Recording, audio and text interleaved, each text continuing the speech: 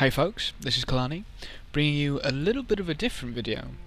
So, we're back on World of Warcraft, Mr. Pandaria. Now I've noticed on my Professor Trainer location videos, that quite a few people were struggling with tailoring in particular, but I also saw one or two with blacksmithing, leveling those past 575, and in particular getting them to 600 with the recipes they had. It seems, you know, they are quite expensive. So the ones you learn from the trainer do cost quite a few spirits of harmony each, but there are a few which you may not know about. Now these are located in your Pandarian capital inside the Vale of Eternal Blossoms, so for the Horde Shrine of Two Moons. And in the little, crafting area, I guess, you've got your tailoring supplies, blacksmithing supplies, and your leatherworking supplies. Now these actually sell the contenders. Now this is the craftable PvP gear. There's a small variance of when you can start using these 555, 565, 590, etc. But pretty much any recipe from here will take you to 600. So not only do these recipes not require a spirit of harmony to create, but most of their material requirements are quite low. The only thing which is going to be bother is that the recipe itself does cost a spirit of harmony. So we can see that on the tailoring supplies as well as the blacksmithing supplies. The leatherworking supplies I imagine is the exact same, but I can't check that sadly as my leatherworker is not on this server.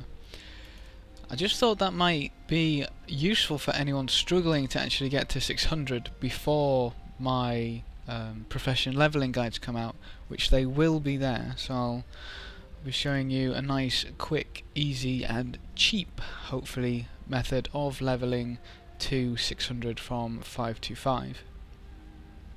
So to get here you'll need to be at least 87 or have a warlock summon you. So you can do these at 85, the only problem is that you'll need a spirit of harmony to buy the recipe, which you can only get obviously from killing things in Pandaria. So you may be able to grind one relatively easily, but you can just get here at 87 yourself anyway. To get here at 87 you'll need to go over into Kunglai Summit to the White Tiger Temple. You need to pick up the quest there, kill through all the Shah beings, etc, etc, finish off Varian or Garrosh depending on your faction, and head over for the opening ceremony. After you've done that you have full access to the Vale of Eternal Blossoms and you can just happily run here.